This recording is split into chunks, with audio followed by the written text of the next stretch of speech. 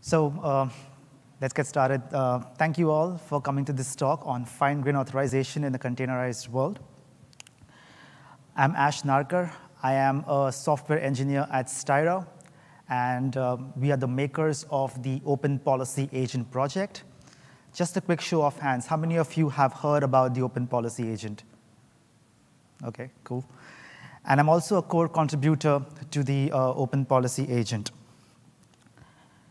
So in this presentation, we will talk about security, especially around authorization in a world where microservices are being adopted by increasingly number of companies. Then we will see the Open Policy Agent, talk about its communities, features, integrations, and then we will dive down into a use case around Kubernetes admission control. So I hope after this talk, we can make it easy to enforce fine-grained authorization in all your systems. So let's get started. So today, lots of companies are using microservices to build and deploy their applications.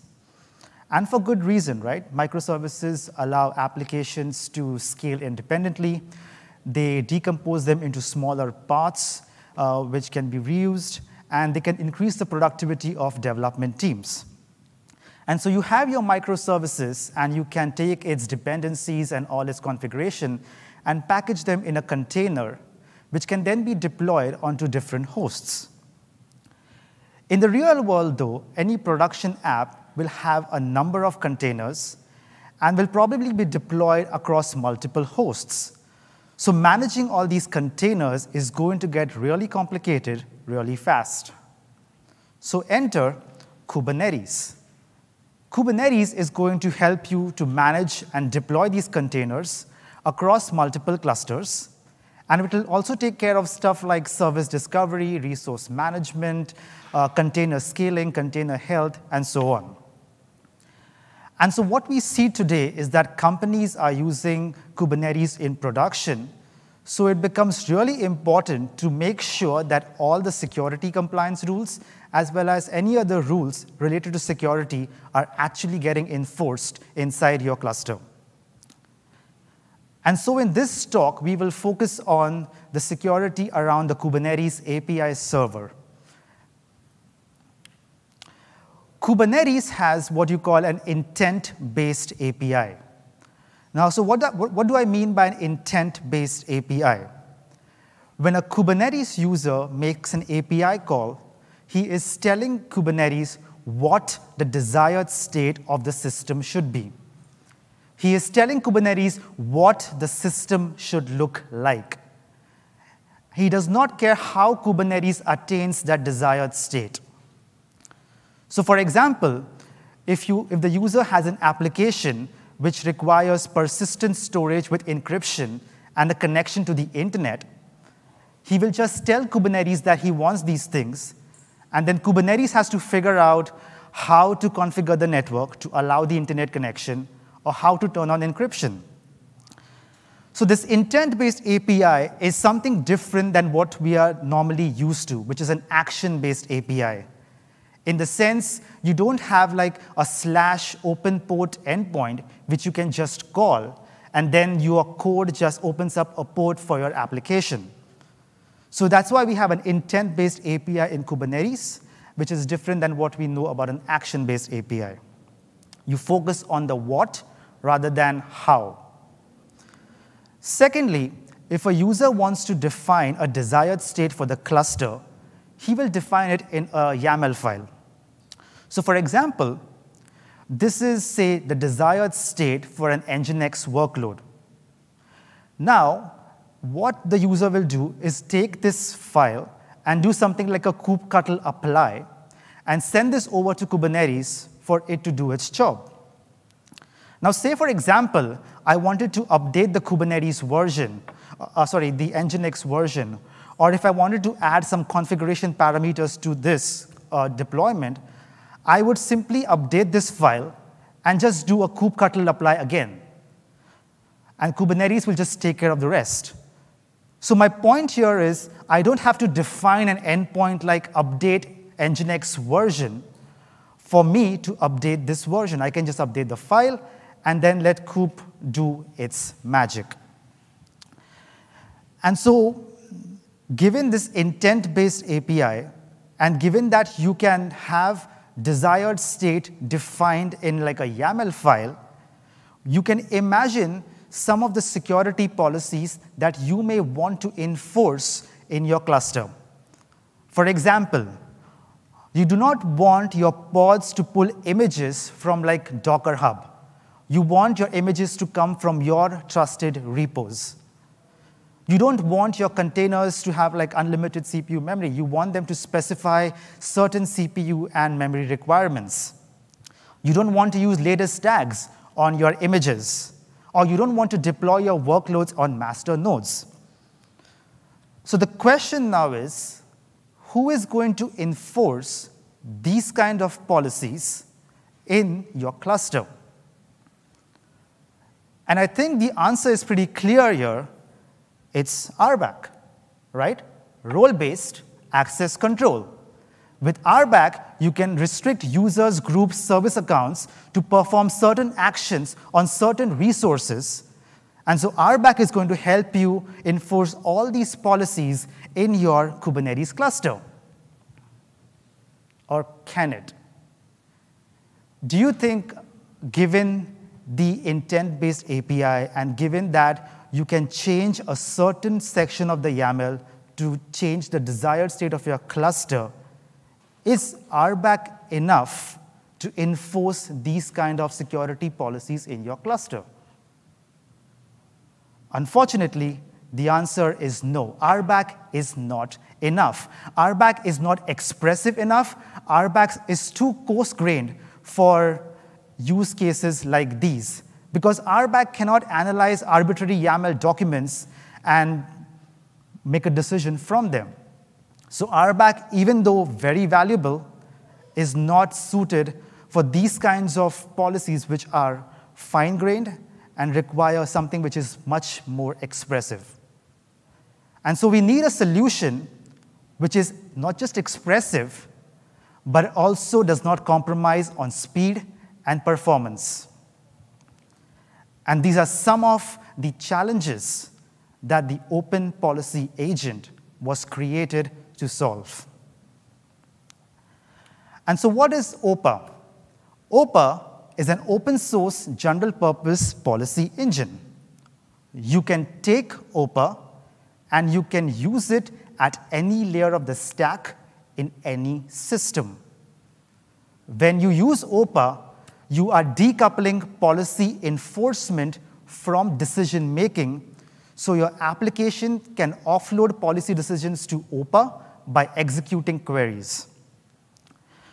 So before we go deep into this, I just wanted to talk about the community around OPA.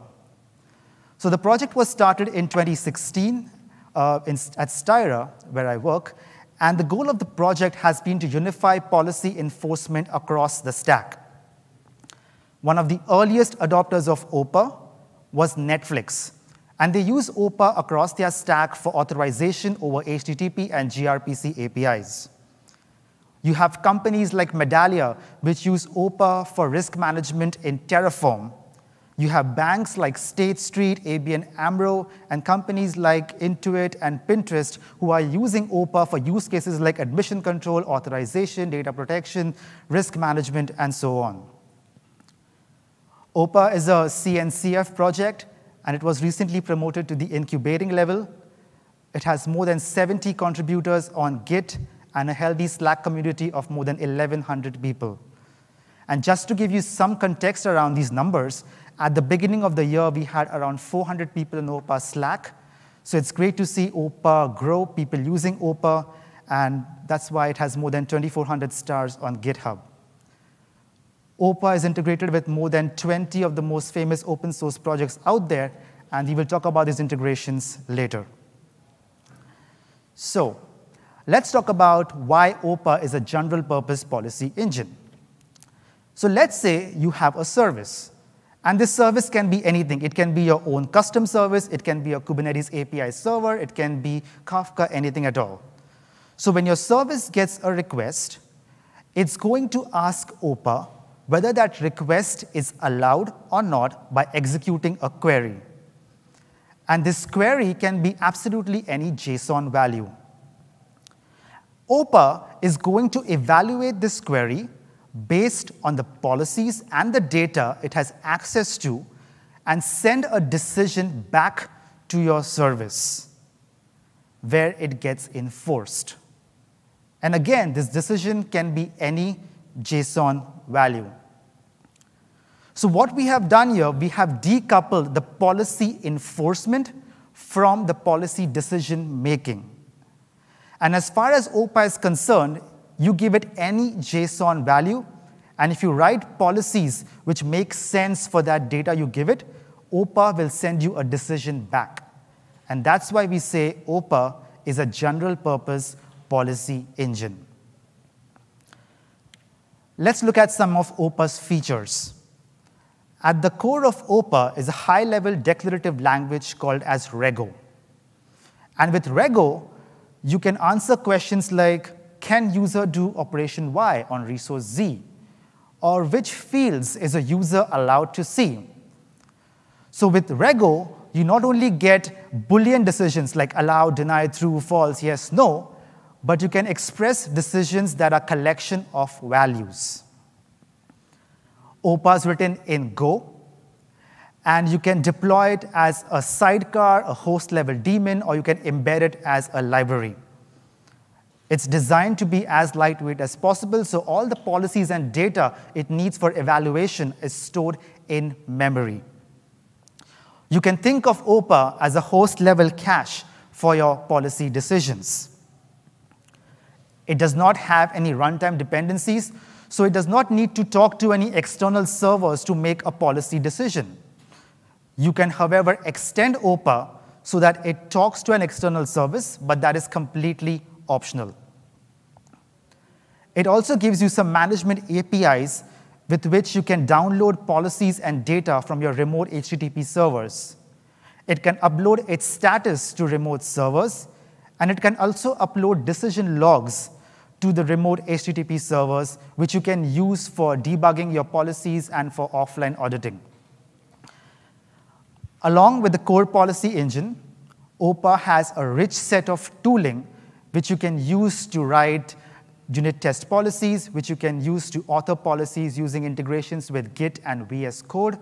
And it also has a tracing functionality which you can use to see the steps involved in the evaluation. So these are some of OPA's features: a high-level declarative language, multiple deployment models, management APIs, and a rich tooling set. Now, like I said before, OPA is integrated with more than 20 of the most famous open source projects out there. And these are some of them. One of the hottest use cases for OPA is admission control in Kubernetes. OPA is also integrated with service mesh projects like Istio, Envoy, to provide API authorization. With OPA and Linux PAM, you can have fine-grained authorization over SSH and sudo. It's also integrated with Kafka and Chef to protect the data which is stored in these systems. In the Kafka example, you can use OPA. There are some topics which have high fan-out, and you want to prevent corrupt data from being written on those topics because it will be read by many consumers. So with OPA, you can authorize which users are allowed to write on such high fan-out topics.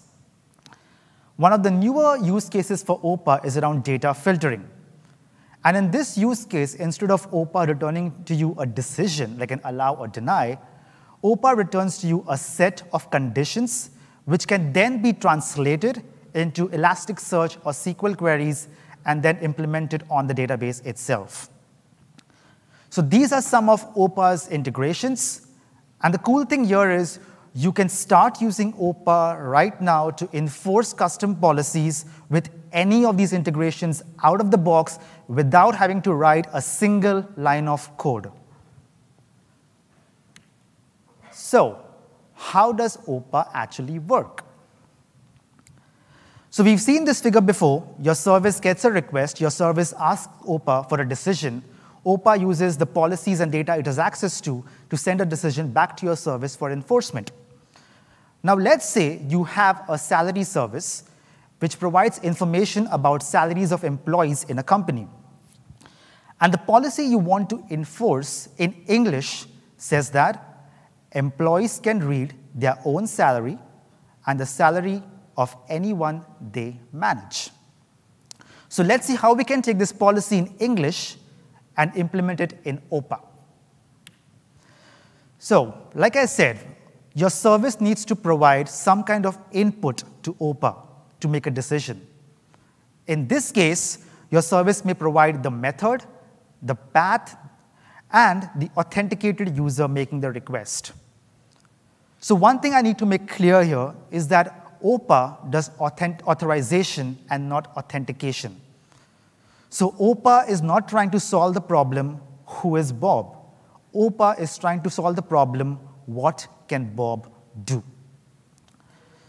So now let's take this policy and let's implement this in Rego.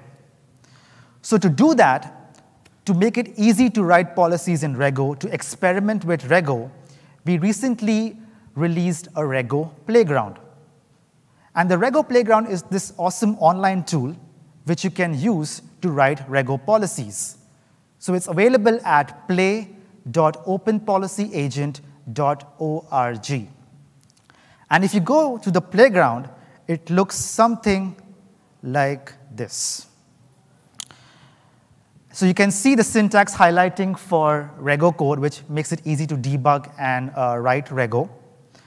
And the way you read this policy is allow is true if input.method is get and input.path is salary employee ID and input.user is employee ID.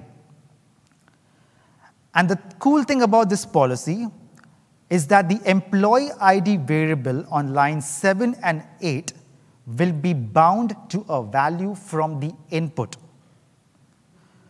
And so the way you can give an input to this policy is simply by clicking the input button. And so what I'm saying here, my method is get, my path is salary Bob, and my user is Bob. So the question I'm asking here is, can Bob see his own salary? So let's find out the answer, which you can get by clicking on the output button. Allow is true, which means Bob can see his own salary. And so what happened here is that the employee ID variable got bound to Bob, and all these expressions were true, and as a result, the policy returned a result which is true, which means Bob can see his own salary. One of the other things you can do with the playground is you can evaluate particular sections of the policy. So for example, you can just select this allow rule and just evaluate that, which is true in this case. Now let's say Alice was curious about Bob's salary, and she wanted to see Bob's salary. So the question here is, can Alice see Bob's salary? And so if we evaluate this policy again, you're going to get a false, which means Alice cannot see Bob's salary, which is what we want. The second part of our policy said that a manager should be able to see the salary of their employees. So now let's say Alice gets a promotion and she becomes Bob's manager. So we need to tell OPA this new information. So you can imagine this information being stored in your LDAP server somewhere, and OPA can fetch that information and use it to make a decision. For the purposes of this demo, let's hardcode this information in the policy itself. So we can have a manager's object, and we can say Bob's manager is Alice and Fred, and let's say Alice's manager is Fred. And so now we need to extend our policy to make use of this new information. So the user can now also be a manager of the person he's trying to view the salary of. So if I have typed correctly, the question we ask again is Alice, who is Bob's manager, can she see his salary? And if you evaluate the allow rule now, hopefully the answer should be true, which means Alice can now see Bob's salary, which is what we wanted in our original example. So you can see here that you've taken a policy in English and converted it into a simple policy by writing some rego. And so now that you have written your first policy, you can share this policy with your friends, your family, and the entire world by simply clicking on this share button, which will give you this beautiful link, which you can copy and share it with anyone you want to. But before you share this link, let's check out what's inside the link. So there you go. You can see the policy which you wrote, which is always good, but there's more. If you click on the input, you will also get the input that you had provided to your policy, which means if you evaluate it again, you're going to get the result which was true like before. So I hope you guys experiment with Rego policies by using the playground and share your policies with the whole world. Let's look at some of OPA's use cases. So, like I said before, it's a general purpose policy engine. You can use it at different layers of the stack with all of these systems. And that's what we're trying to enforce in this figure. So now let's look at a specific use case around Kubernetes admission control. So what is an admission controller? An admission controller is a piece of code that intercepts requests to the Kubernetes API server before that object is persisted into etcd. So you can leverage admission control to increase the security profile of your Kubernetes cluster. And you can enforce policies like images can only be pulled from internal registries, like the ones we saw before. You want your containers to have CPU and memory requests and limits. So you can have these fine-grained policies which can be enforced using admission control. And the way this works is whenever like an event happens, say you did a creation of a pod, a post request gets sent to OPA with an input which is the entire pod manifest, which is this deeply nested structure that you see here. And so OPA is supposed to evaluate that query by taking into account this deeply nested structure, as well as any policies and data it may have access to, form a decision, and send it back for enforcement. So the theme is again common here. You are trying to decouple the policy enforcement from the policy decision making. So let's see admission control, how OPA can be deployed as an admission controller and used as an admission controller. The policy we are trying to enforce in English says that two ingresses in different namespaces must not have the same host name. Now, you guys may know that an ingress object is something that controls external access to your services in the cluster. And so we want to take this policy and we want to implement it with OPA as an admission controller. To set up this demo, we are going to take a demo application and deploy it in the prod namespace. This demo application is going to create an ingress resource which says something like any request coming from huli.com should be forwarded to the demo app in the prod namespace. Then we will deploy Alice's version of the demo app in her dev namespace. And even this demo app in the dev namespace is creating an ingress object which says something like route all incoming traffic to the test app in the dev namespace. So you can kind of imagine the unintended consequences of deploying Alice's app in your cluster.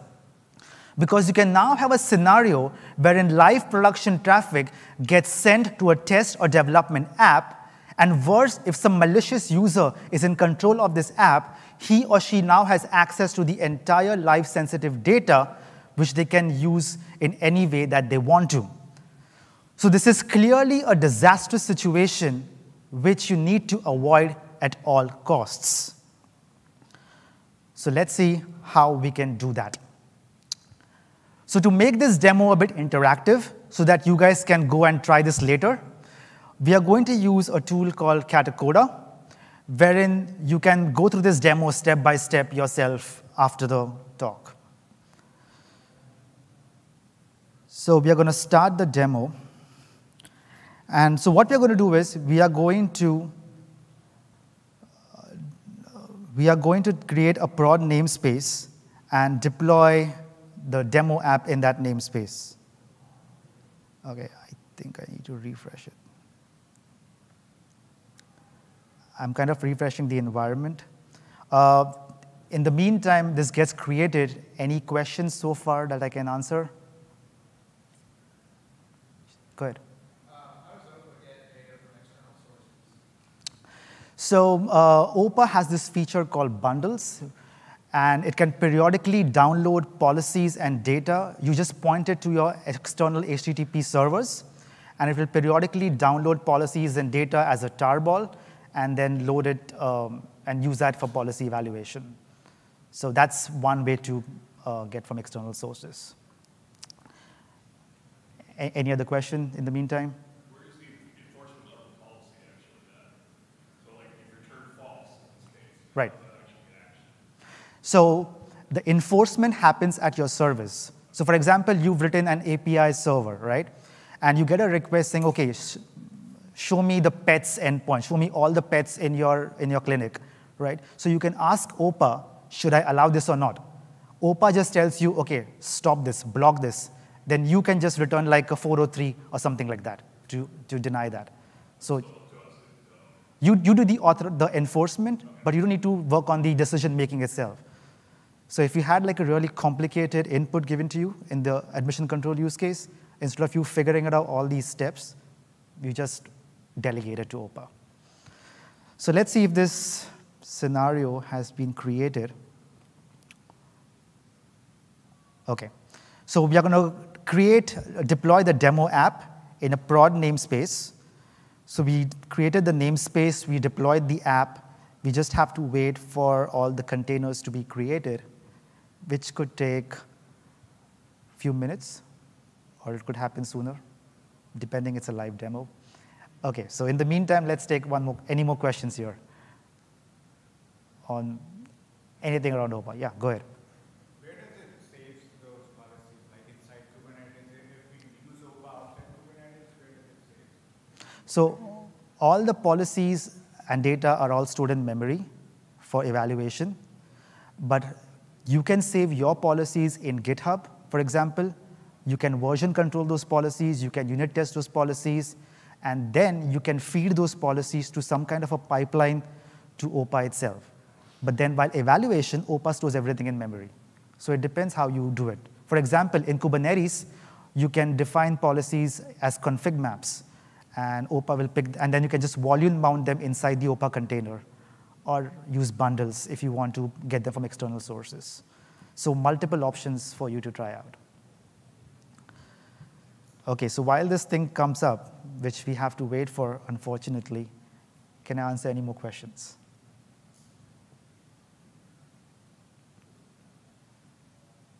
Okay, let's just wait for this to come up. So something I really encourage you guys to do is try to use the Rego Playground. It's a an online tool which you can try your Rego policies with, and you can experiment with Rego using that. So that we found that to be really useful to try out Rego and to just start learning the Rego language. So I would definitely recommend that. And okay, this is taking up time. It should be up in like few minutes, in few seconds now, hopefully. So what we are doing, just to recap, is we have created a prod namespace, and we are trying to deploy a demo app in this namespace. So we just have one more, and that's it. OK, we're done here. So we've deployed this app. All the pods are up. And so now let's go to our app. Oh, man. All right, so this demo is definitely live. So, OK. So we've now hit our demo app, which is basically showing Bob here and his employee details.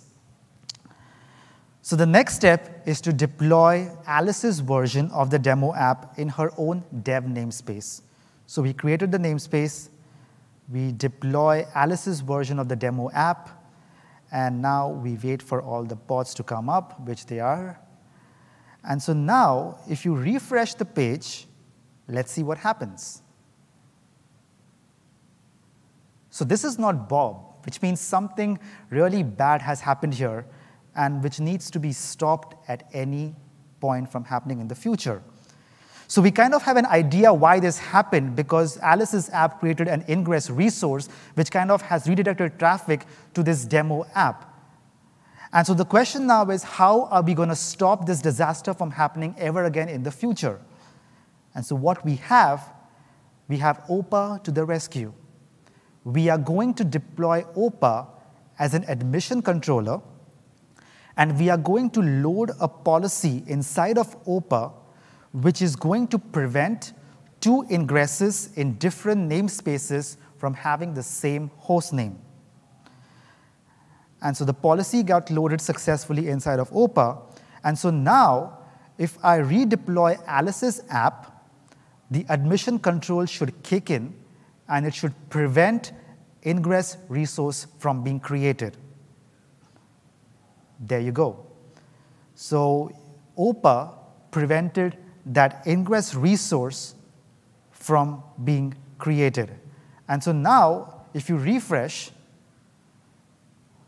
everything is back to normal. OPA has saved the world. So you guys can go home easy today and sleep peacefully knowing that OPA is deployed as an admission controller somewhere out there in this universe.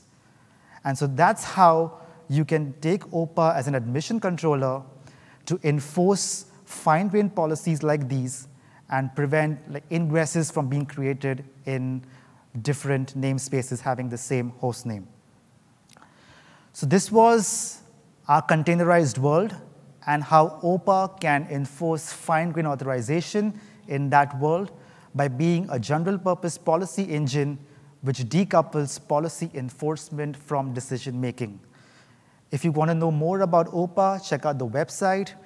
Join us on Slack for any questions or use cases that you may have. And check out the project on GitHub. And if you like the project, please star the project. Again, thank you so much for attending. I really appreciate it. And if you have any questions, I'm here. Thank you.